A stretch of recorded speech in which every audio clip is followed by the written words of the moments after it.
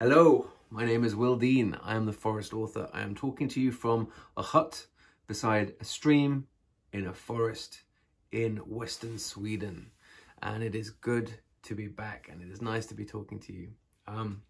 Today I want to talk about how to deal with expectations of social media, of author events and so on if you are really introverted or shy.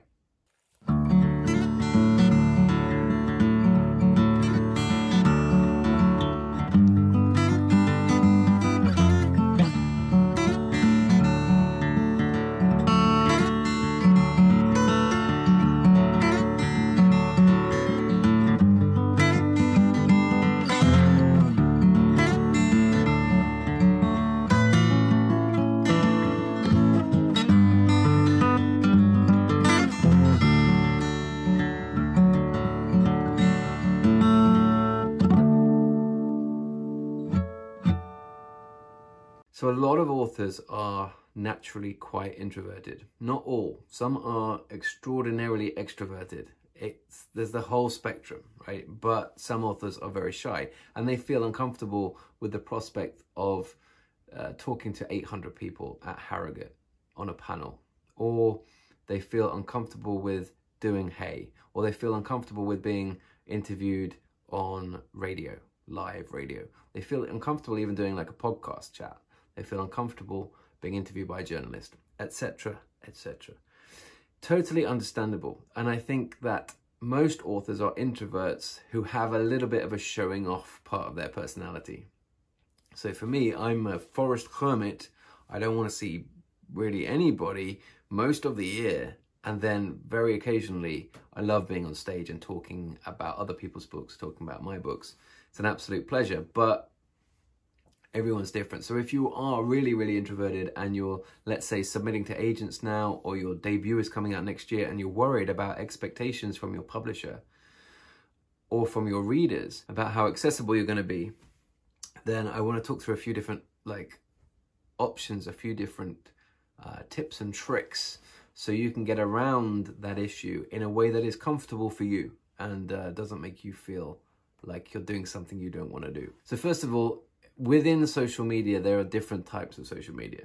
Like if you're an author who does not like being photographed or filmed, you can still use Instagram to photograph other people's books, to photograph your books, to photograph your inspirations. And that could be really popular. It doesn't have to be a photograph of you or your life.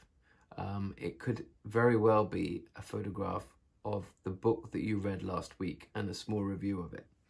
So don't think that you have to put yourself out there. If you don't want to put yourself out there, do not do it. You do not have to do it.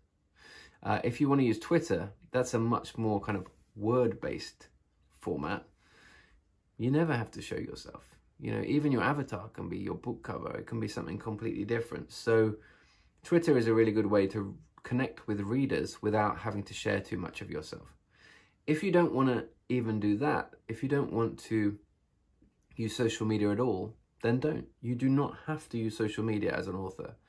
I think it helps if you do, because it's a very easy, frictionless way of interacting with your readers. And readers do like talking to writers. I think it's because they feel a connection through the characters and through the stories. But if you don't want to do it, then don't do it. Or find a way that you're comfortable with. For example, you might want to write a blog post on your website. That's something you're in control of as a writer. That's something you can do in your own time frame. And it's something that can be done in whatever style you want to do it in. So it's perhaps less uncomfortable and less of a stretch for you as a writer to do that. If you feel uncomfortable doing tours and live events and panels at festivals, you could always try doing a panel at a really small festival with a bunch of other writers. Some panels are, 5 or 6 people on the panel. That might make you feel more okay with it. That might be a good option at the beginning. If you don't want to do that, then podcasts are great because, you haven't got a camera in your face. You haven't got a live audience. You don't even need to meet the person often. You can do it via Skype or something like that. It's a great way for readers to find out about your characters and your process and your life as a writer without you doing something again that makes you feel out of your depth or uncomfortable. And then there are the extrovert writers, the writers who are brilliant at being on stage. People like Mark Billingham, for example, author of the Tom Thorne novels, which are fantastic series. If you haven't come across it yet, you probably have. And Mark's great. He's extremely generous and funny. I think he used to be an actor and a comedian, so he's just very natural on stage. He's very good at showing off, and he's very entertaining. So there are people like that as well. And those guys are great on stage. You know, Val McDermott's another one. She's brilliant on stage. But you don't have to be. So don't worry if you're not that kind of person. You can still be an extraordinarily talented author. If you look at bestseller lists, if you look at books that are reviewed in the big newspapers, a lot of those authors, you don't know what they look like, or you've never seen them on stage. You've never seen them interviewed on TV. They're just authors doing their thing. You can do it whatever way you want to do it. You do it your way, is what I'm trying to say. Don't feel too concerned that to get a book deal, to have a career, you need to put yourself out there. You need to write really personal articles about your anxieties and your health problems in newspapers. And you might get asked to do that because that is part of the publicity machine. And it works really well for some writers. And some writers do it in a very sensitive way, which then helps a bunch of other people, which is fantastic. But if you don't want to do that, don't do it. You do not have to do that. You do this thing in whatever way is comfortable for you. This has been Will Dean in the Moose Forest.